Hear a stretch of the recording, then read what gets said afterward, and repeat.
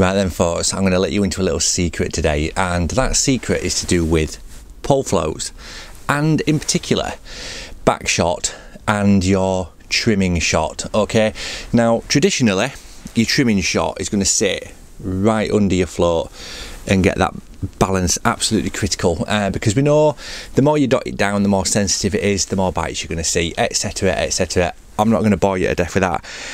But the secret that I've got for you is the placement of that trimming shot. Okay, now 99.9% of anglers don't do this, and I don't know why, because it's a no-brainer, to be perfectly honest, and it has helped me last year, particularly in those changeable conditions. You know, when you start off fishing and it's dead flat calm and everything's absolutely perfect, and then that breeze comes out of nowhere and you got to change rigs or do whatever and stuff like that. I never do that. I always use, if I can, the same rig, because I know it's working. If it ain't working, I'll change it, obviously, but it's to do with that there. Okay, so that's on the line above.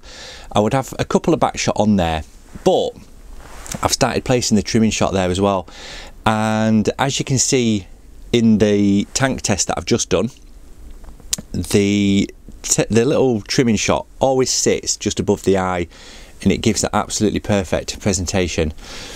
Now when the wind picks up, just simply move that shot further up line to become part of your back shot. Okay, and that will in turn increase the buoyancy of that float, make that tip a lot more visible. It means that you're back fishing a little bit faster. Okay, and if it is changeable conditions and it's windy, it's calm, it's windy, it's calm, you're not faffing around too much, you're just using that little shot there to dictate the trim of your pole float.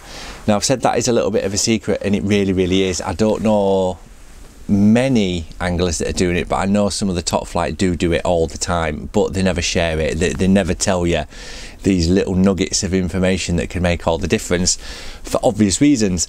But that's definitely one I wanted to share with you, because as I've said, it's helped me out massively towards the end of last year and stuff.